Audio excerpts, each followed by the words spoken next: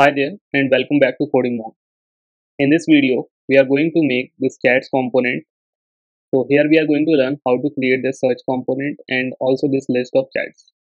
So let's get started right away. As you can see in the last part, we completed this sidebar.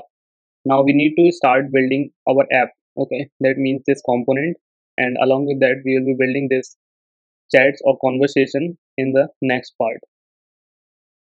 Now we need to start building our chats component inside this general app page. Okay, so what I'm going to do, I'm going to remove this app component text. Okay, then we are going to write a comment here that we are going to import a component named chats here.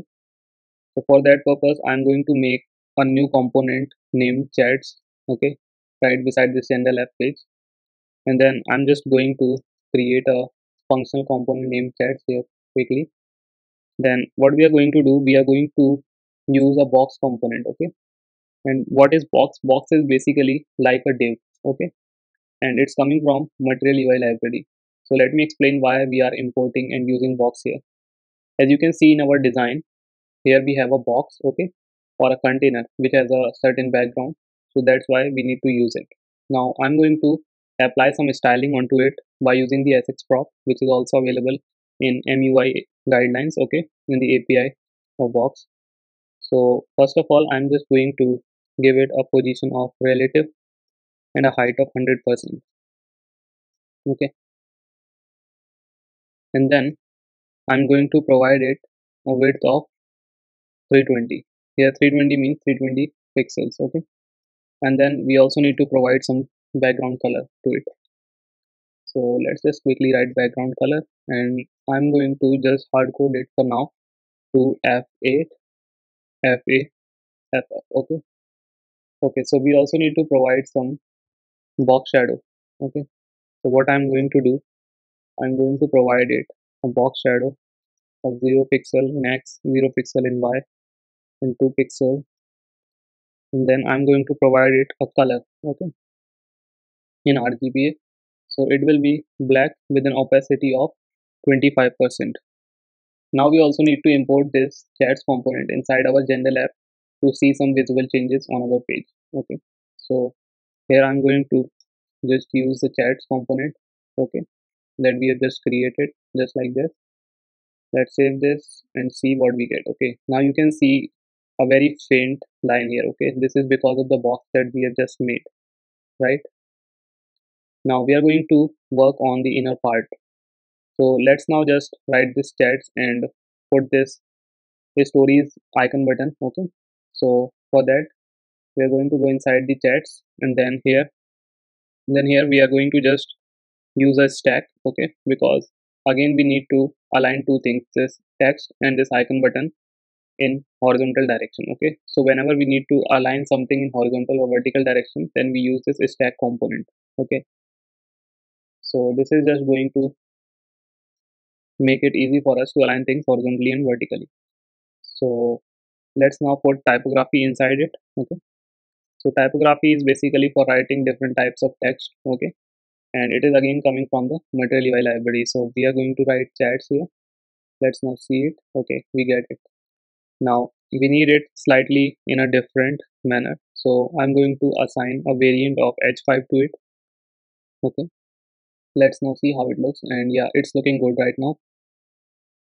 And then we also need an icon button. Okay, that is stories icon button. So for that I'm going to again import the icon button from the material UI library.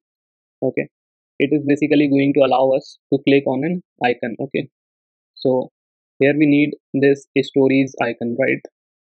We are using this phosphor icons library. Okay, so let me just search that icon for you. So we are going to write circle, and you can see this circle dash. Okay, so we are going to import this and use it right here, circle dash. Okay, from phosphor react. So as you can see, we have imported it from the phosphor react library, and we have already installed that in our previous part of this video. As you can see, now we have this icon button, but right now it's not aligned properly, and also it's taking full width. So let's fix that. So what I'm going to do, I'm going to pass some props inside this stack. So the first one will be direction row, because I want these two things to be aligned in a row, and I also want these to be aligned at the center. That means the horizontal line passing through them should coincide. Okay. Now what I'm going to do for that, I'm just going to write align items and then give it a property of center. Okay. Now these are aligned horizontally. We also need to put them at the extreme end. So for that, I'm going to give it a property of justify content space between. Okay. So that should do the job.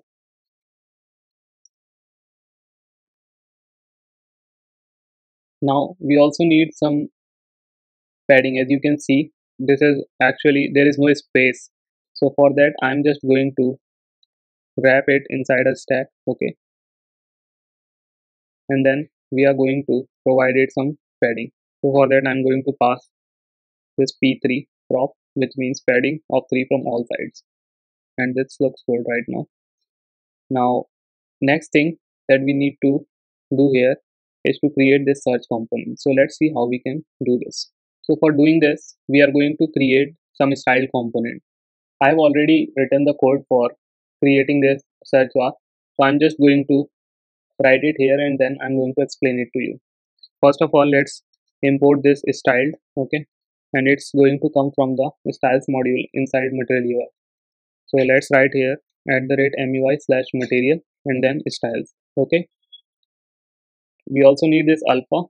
Alpha is basically will be used to change the opacity of different colors, and it's again going to come from the same module styles inside material UI. Now we also need this input base component, and it's going to come from the material UI library. Now let me explain what all of these three style components are going to do for us. Okay. So this search is basically just a container. Okay. It's made from the div. We have just applied some styling to it, like we have specified position relative, some border radius, background color, margin, and width. Okay. And then we have a style input base. Input base is going to provide us the functionality to write something. Okay.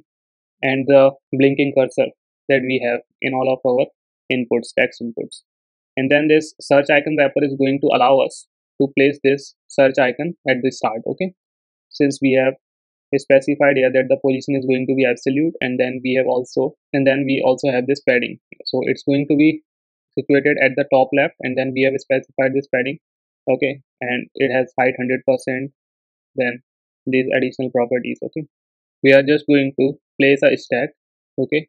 Inside that we will be making our search component, and I'm just going to provide it a width of 100% like this. Then we are going to use this search component, which is a style component that we have just created. Okay.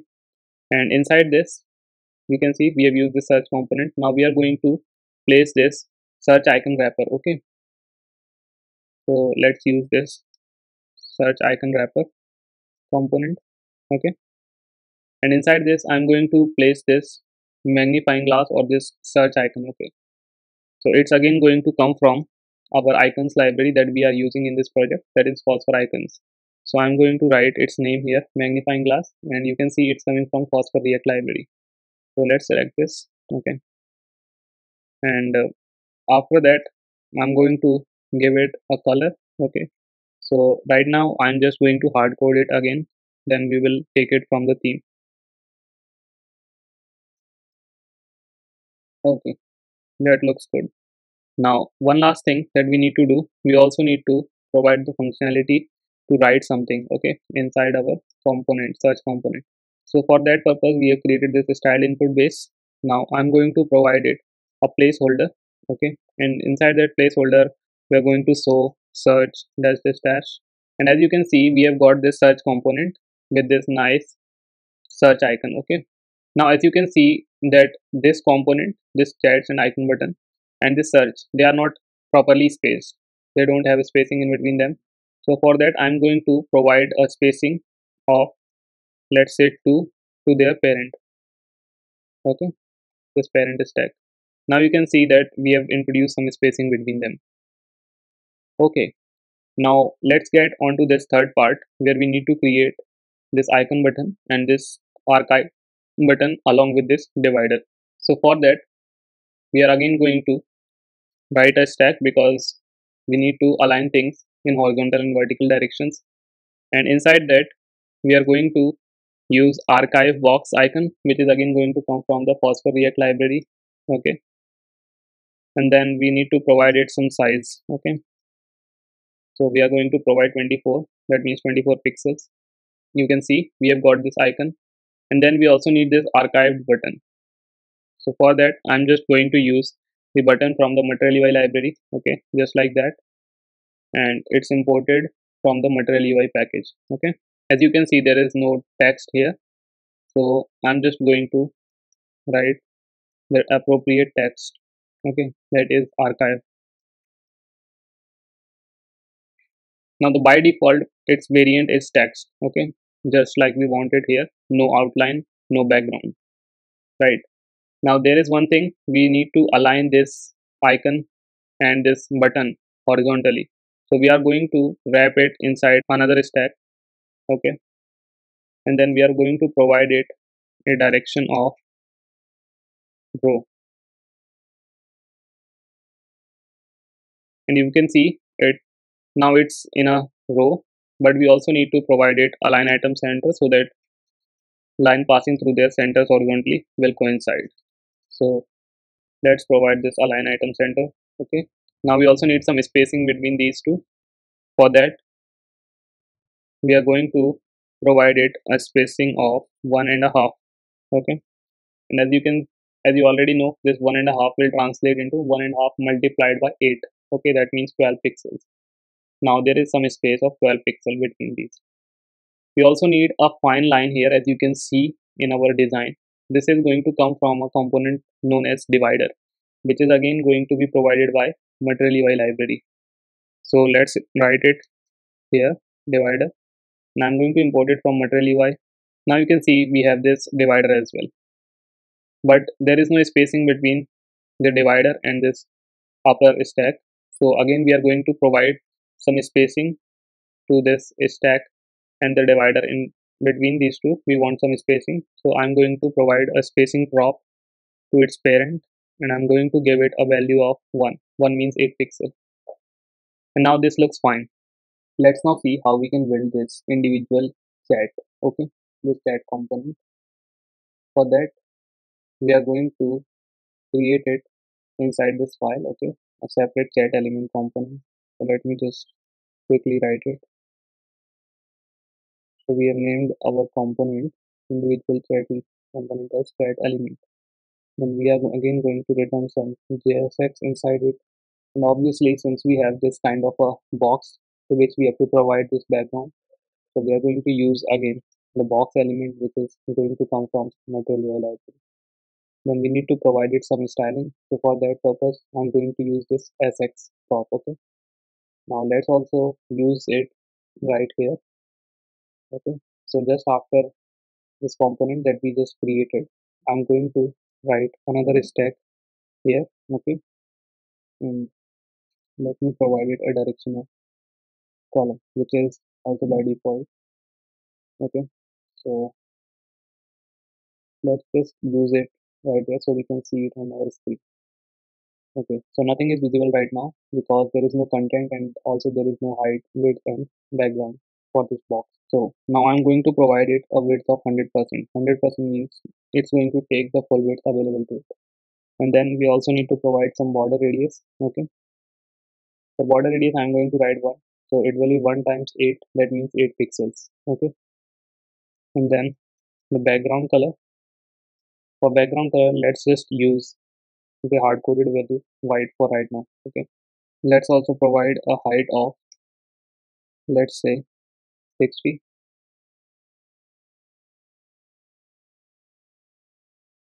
Now you can see this very faint white box. Okay, so we have created this just now. I'm also going to provide it some padding. Okay, so this will be another prop outside of SX. So I'm just going to write P2, that means 2 times 8, 16 pixels. Now we need to think about how we can create this avatar component and how to write this things. Okay, and also render this badge. So for that, you can see here at MUI.com, I have opened avatar component. and inside avatar there is a variant called with wedge. So how we can use this? We are just going to create a styled wedge style component, okay, and we are going to wrap it above the normal avatar component, okay, that is also provided by the MUI library. So let's get started by using the avatar component. So here I'm going to write avatar, which is going to come from MUI, okay. Then we also need to provide it some source, okay. So if we don't provide source, then it's just going to show this type of avatar. Now I'm going to provide it a source, and it's just going to be a random image from the faker library. So we have imported this faker library at the top of our file, okay. Then I'm going to just use it here. Now after this avatar is visible, we are going to create this type of, as you can see here, we have a badge, okay, and it has this ripple effect. So we are going to create this using the style component, okay. So for that, I'm just going to take this code and going to explain it to you how it is working. So we have just used this style, okay. It is going to come from the styles module inside Material UI, and then we have passed the normal badge component, which is also coming from Material UI, and then we have called this HOC, okay, higher order function basically. Then what it's going to do, we have extracted or destructured this theme, and then we are accessing different classes, okay, like MUI badge, okay, and then providing it some CSS properties. And there is also an animation ripple effect, okay. So we have created this, and we are using it like this, using this animation property, okay. So let's save this, and now we are going to wrap our avatar component with this styled badge component or style component that we have just created, okay.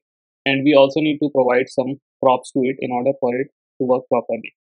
So as you can see, we need to provide an overlap property, okay, and it's going to be circular because we want it to leave some space, okay. When it's overlapping, we need this white space, okay, when it's overlapped. And we also need to define this anchor position, okay, or anchor origin. This is vertically at the bottom and horizontally at the right. So what this is going to do, it's going to locate the position of this badge, okay. And after that, we also have a variant, okay. So variant here is going to be dot because we want a circular badge. So let's just get these props, okay, and put it here inside our style badge. Now let's see. Now we have this nice little badge, okay, and it's looking pretty good for now. Now we need to think how we can place this kind of name and this message along with the time and this unread count. We'll need to align few things horizontally and vertically. So I'm just going to introduce some stacks here, okay. So bear it with me. So first of all, we are going to use a stack, okay, to wrap all of the things inside this box. And to this box, I'm going to provide a direction of row, okay, and a spacing of 2, and align items center along with justify content space between. This is just normal CSS, okay. So now what we are going to do, we are going to group this avatar with badge and these two text in one stack, and this time along with this count in one stack, and then we have aligned them horizontally, and we have justified the spacing between them, okay. So this part will be at the left and this part will be at the right, okay. So that's what this stack is going to do for us. Now we also need one extra stack to group the styled badge along with the typography, okay. So let me place this styled badge along with avatar inside this stack, and now we need to provide it a direction of row, okay, and then a spacing of 2, because obviously we need some spacing between this avatar and this text, okay. Now as you can see, these texts are vertically aligned and we need to group them together. So for that, I'm going to again use a stack, okay, and then place typography component to render this text onto our screen. So for this stack, I'm just going to provide it a spacing of 0.3, okay, and then I'm going to just use typography, which is again a component from Material UI, okay. Then we would write some name like Shreyans, my name. Okay, so it's visible, but we need it to be styled in this specific manner. For that, we are going to provide a variant prop, okay, to this name, and I'm going to provide a variant of subtitle too. Remember, you can provide certain fixed variant, okay, and you can find it on Material UI. Let me just show it to you. If you search typography on MUI.com, then you are going to see this documentation where you can find we have different types of typographies defined for us inside Material UI. It's from H1 to H6, then we have subtitle 1, subtitle 2, body, okay, and button text, caption, overlay. So we are just using that, okay. Now it's looking pretty good.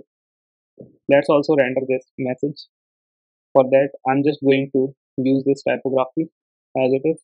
I'm just going to change this variant only, okay.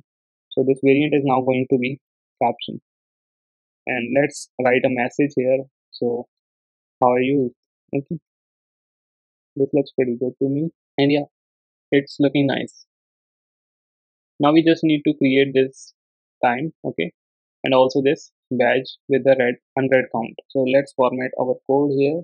Then I'm going to just create another stack, okay. This will be inside this outer stack, okay, which has a property of justify content space between. So we have placed a stack right here.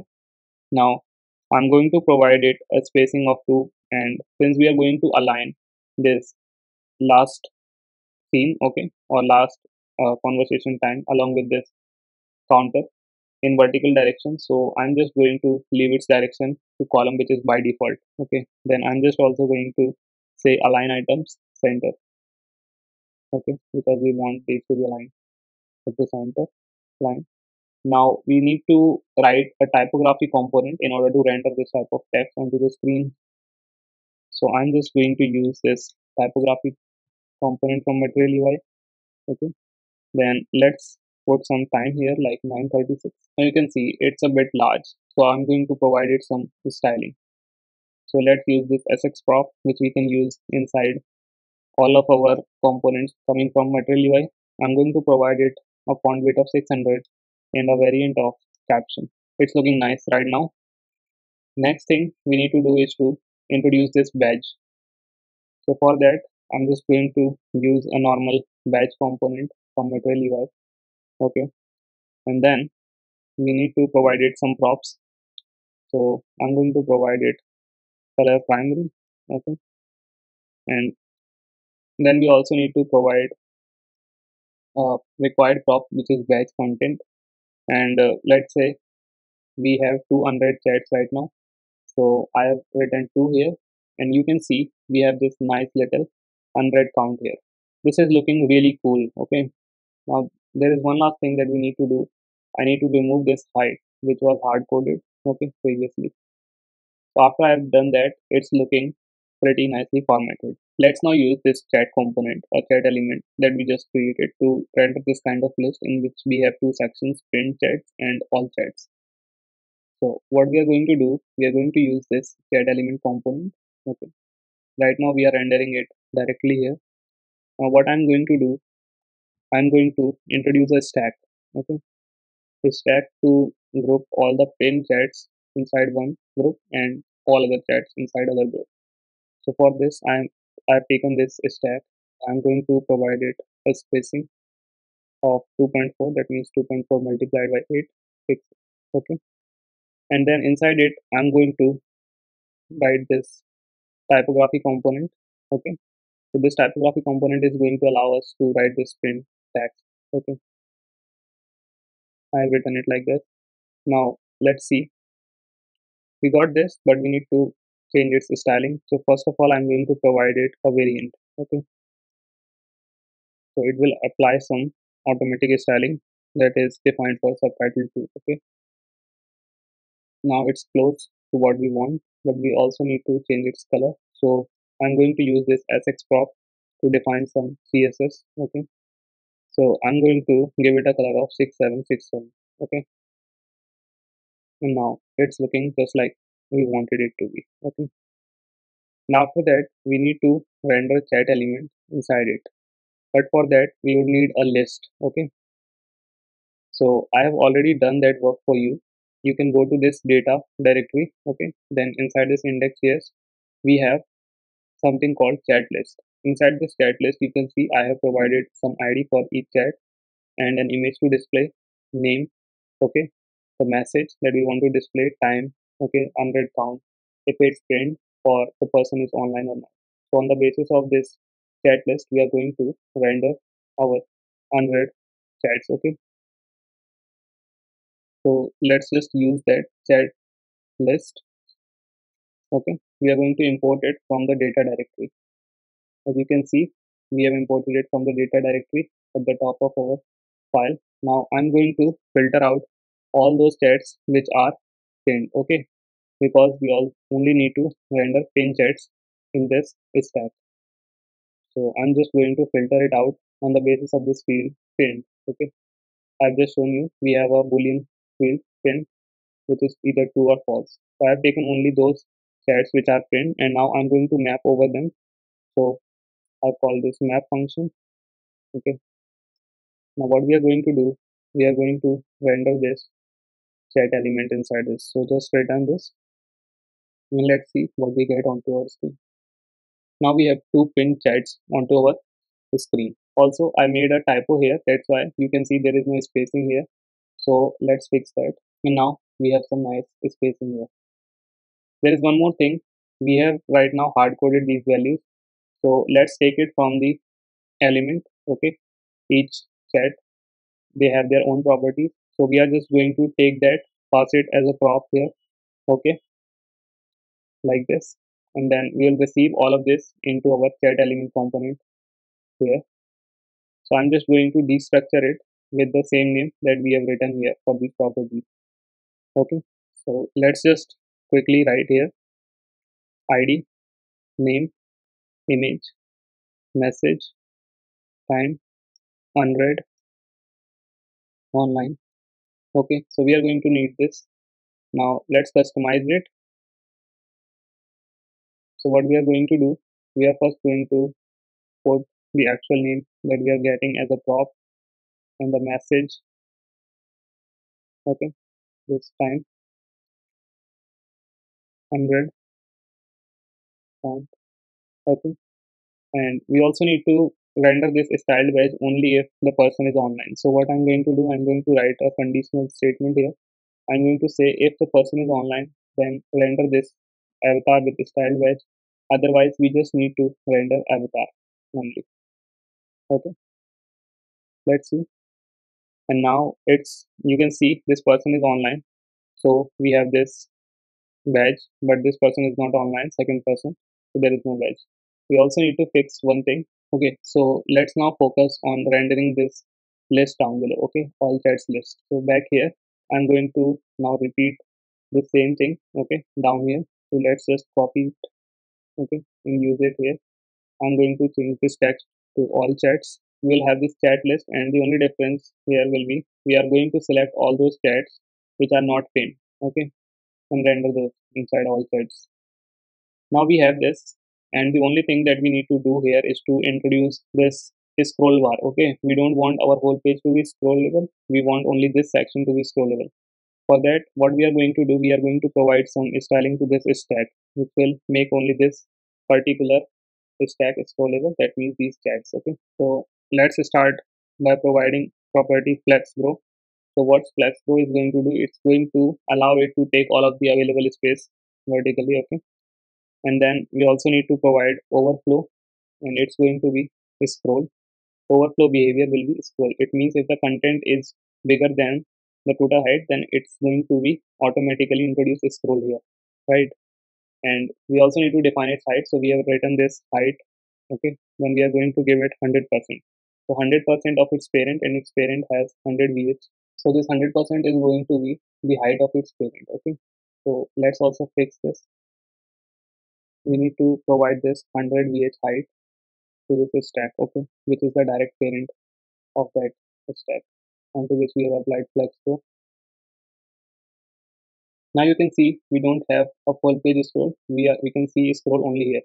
But there is one thing, this scroll right now is looking very ugly. Okay, we have this black scroll bar. React simple bar. Okay, so we are going to use that here. Let me show it to you. We have already created this component scroll bar. Okay, and it's going to use a library known as simple bar react. It allows us to customize this scroll bar. Okay, so you can see we are using this library. Now we have already installed this. You can see it inside the package.json.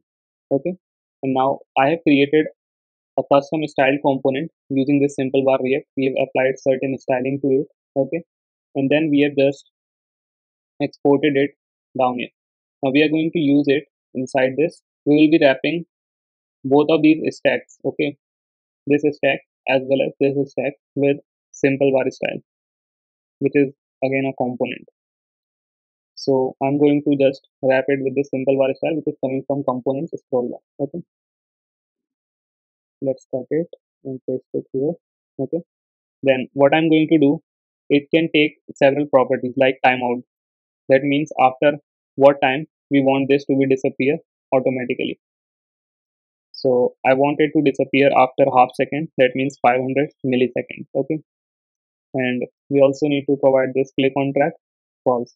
Now you can see we have this nice scroll bar which is going to automatically disappear after half second. Okay, now there is one more thing. We need to provide some spacing between pin chats and all chats. Okay, so for that I'm going to give it a spacing of 2 to this stack, which is the parent of these two components between which we want some space. So now there is one more thing that we want to do. If we switch the theme, then you can see this background color doesn't change, and also this chat elements color background color doesn't change because we have hard coded it. So we are going to fix it now. Okay, so let's get onto it. So firstly, about this background color, so we need to use our theme here. I'm going to again use it via this use theme hook. Okay, which is going to come from material UI styles module. Okay, so you can see we are going to import it from material UI styles module. Okay, now we have access to our theme inside this component. Now what we can do, I can just write here if theme dot palette dot mode is light. Okay, then I need to render our box with this background color. Otherwise I want it to be theme dot palette dot background dot paper. Okay, so this is basically a color that we have defined inside our theme. Now you can see it's looking nice. Okay, same thing needs to be done with this. So I'm just going to use this theme again inside my chat element. So let's write it here. Then what we are going to do, we are going to write the same condition here. Okay, if it's light, then we want that white color.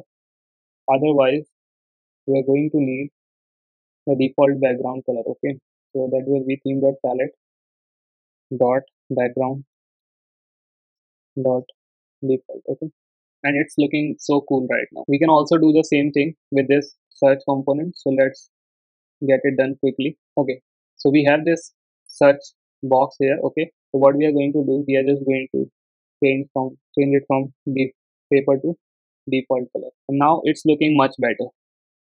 I hope you enjoyed watching this and how we created this. You can find the code to this on the GitHub repo, for which I am going to paste the link into the description of this video. If you want to know how we are going to build this next part of this application, then stay tuned and subscribe to this channel. Also, make sure to like this video and share it with your friends. I hope you are as excited as I am to continue this series. See you in the next video.